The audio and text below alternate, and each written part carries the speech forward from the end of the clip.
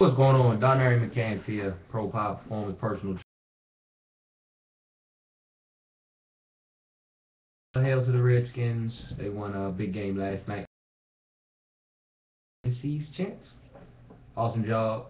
Got some special guys on that team. Rookies. So hopefully they have a bright future. But I'm not here to talk about the Redskins today. Speaking of highlights, because that's what has been occurring for this week. A couple guys sent me some highlights. Now, from the football perspective, your highlight tape should be that. Your highlights, not a long, drawn-out, continuous of you playing football, unless you're just that bad of a boy. If you, every play, you scoring touchdowns, making big hits, playing football to the elite level every play, then yeah. But for the most part, each game you're probably going to get 2 or 3 major highlights, and that's what you want to highlight in your film. You want your film to be at least 3 or 5 minutes, if not less. 10, 15 minutes, the reality of it is, unless you're really impressive, people are going to stop watching it. So that being said, for those guys who are trying to get ready for school and get people and scouts looking at them because they may not, been on a team where they can, exposure. So right now, social media is the way to do it. So the YouTubes, the Facebooks, Tumblr, something like that. Any way you can put your videos, because that's kind of the way of the future. Scouts are clicking buttons nowadays. I know a couple guys who talk to, and from each level of getting closer to these athletes and seeing these athletes at a faster rate, so they don't have to spend their money and travel and go see somebody who isn't worth it. So that being said, within your highlights film, if you catch a ball and you're a receiver, it's not necessarily a highlight. You want outrageous catches, difficult catches, catches over the shoulders, abnormal stuff. My highlight film, personally, is kind of boring until they realized every play that I put on a film, I was scoring.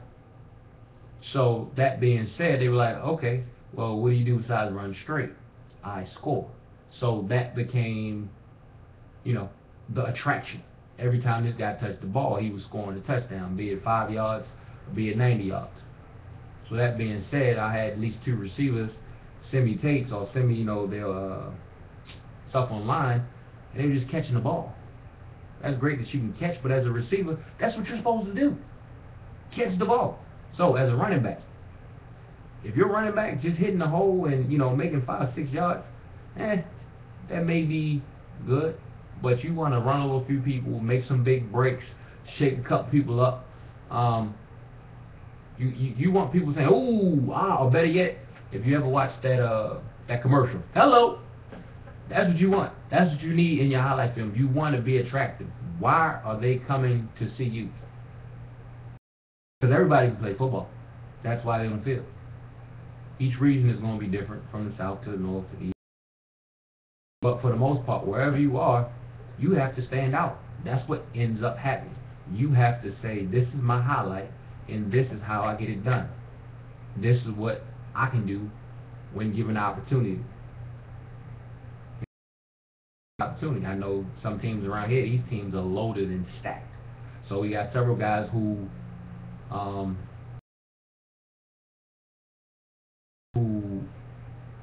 didn't get the opportunity.